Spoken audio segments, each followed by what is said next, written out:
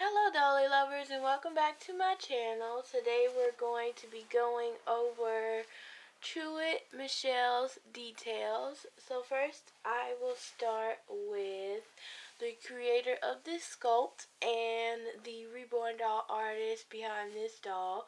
So this particular sculpt is the limited edition Elyse by Cassie and hopefully I'm pronouncing that correctly.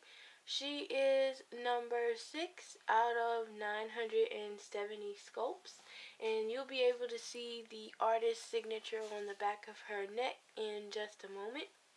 But that is the sculpt. I did have a hard time finding this sculpt because it's been sold out for quite some time, but there still may be a few floating around for sale in Facebook groups that are selling vinyl dolls. So I'll try to post a link to the vinyl Reborn doll group where they do sales and trades in there, and hopefully if you're looking for this sculpt that you can find it in there or on eBay, which is where I found mine. So that is the sculpt, Elyse by Cassie, and the artist who made my little Truett is Cat Johnson of Cat's Reborn Creations, or CatsCreation Reborns, excuse me. So here it is. That is the name of her nursery shop. Cat is a great artist. I had no problems with her. Of course, every artist does their business differently, so it was a different experience for me compared to some other artists. But I love her creations. They're beautiful, and she's a very well-trusted, well-respected artist. If you're looking for a custom Reborn doll, she is definitely on my list of recommendations. So that is her information about the sculpt and information about the artist if you're searching for an artist to create your next dream Reborn baby. So I'm going to get up close here so you guys can see her details. So I thought we'd start at the bottom of her hair and work our way up. And we are focusing on these precious little legs. As you can see, they are really chunky, really cute, and they are interestingly sculpted. They're kind of in a froggy position here. I have noticed that the creases in the leg here are not as defined as with some sculpts. If you're not used to that, it may be difficult to dress them, but I'm used to babies with kind of bent legs like this, so it doesn't bother me. But as for Cat's painting, it is just beautiful. Her ethnic Reborn babies, I feel like, have a more cool skin tone, whereas some artists like Jody Slater have a warmer skin tone. So just keep that in mind when you're ordering. I don't know if it's gonna show up very well on camera.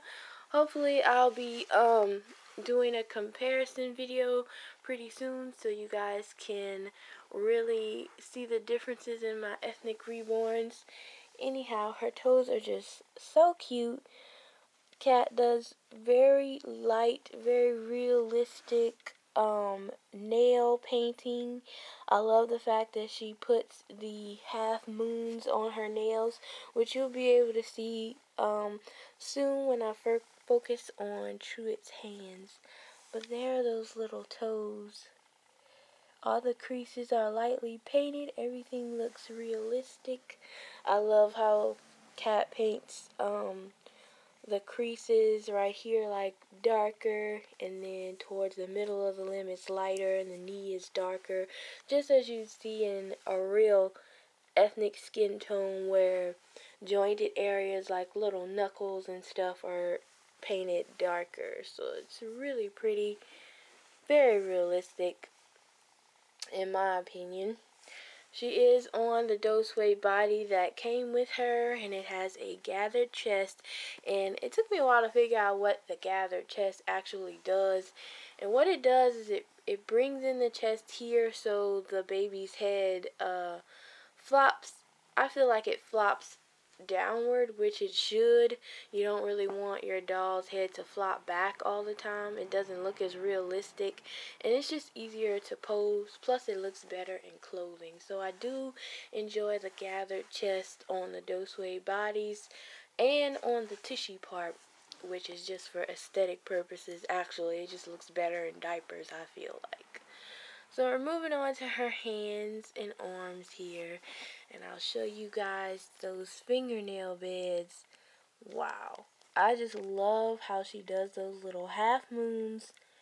It's just so cute, so realistic, and I feel like she did an amazing job given that this doll's sculpt, the hands are more closed. They're not very open where you can get to all the details, but Kat did an amazing job capturing those hands even though there are closed-fisted hands. The shading in the palms of the hands and blushing is very realistic, I feel like. Very beautiful. Hopefully you guys can see what I'm seeing here. But I just love these hands. Love, love, love. There's the arm, the elbow. Very smooth, even skin tone. And here we are at the lovely face. She's so beautiful. And I know on some photos it's hard for you to see, but Truett's eyes are actually hazel. And she has very, very lightly rooted eyebrows and eyelashes. So they're baby soft there. And there was a little mishap with the eyes because the first set of eyes didn't fit flush to the sculpt. So she took them out and replaced them with a better fit.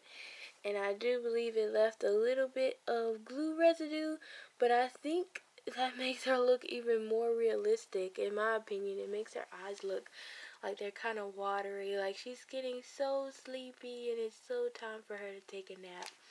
So that worked in our favor. The mouth on the Elyse sculpt I feel like is the most challenging to work with in terms of modified pacifiers because the inside is pretty deep. So any kind of magnet placement would have to be in the chin, which of course will make the pacifier sit awkwardly. However, you can tell that on the Elyse sculpt the mouth is shaped to the side. So pacifiers don't sit straight in there all the time because her mouth is like a sideways motion. So if you have this sculpt or you're thinking about trying to hunt it down, just know that pacifiers may or may not be tricky for you. They're a little tricky for me, but overall it's really nice. I love the way her mouth is. You can kind of see it looks like she has a tongue. Kat painted it so beautifully. I love how she paints her lips where it's kind of shaded and highlighted just in the right spots. And in the inside it looks wet like she has a little tongue. But I just love those eyes on her. They're so beautiful. So I'm going to turn her head so we can take a look at her ears. And the ears are one of my favorite things about how this kit is sculpted because she has earlobes. Like you can literally grasp behind her ears. It's not sculpted flat to her head. And I'm trying to see if you can see, but on her ears there you can see the back of the earring because she has just that much earlobe hanging off. And I just love that about her because you can use baby hoop earrings that have the clasp that fold over, and it's just gonna look cute. I can't wait to find some to put on her. So she has the best sculpted ears, I feel like, out of all the dolls in my collection. Love it. She has her little chin and neck rolls, and the inside of her nose is shaded beautifully, and it looks kind of wet. So I am just going to flip Miss Truett over so we can get a look at the back of her. So I've turned Truett around here, and doesn't she look so realistic laying like this? She's being a little sassy, showing her booty. But I love the way this Doseway body is shaped. And Cat did an amazing job weighing and stuffing this Reborn body because she is so cuddly.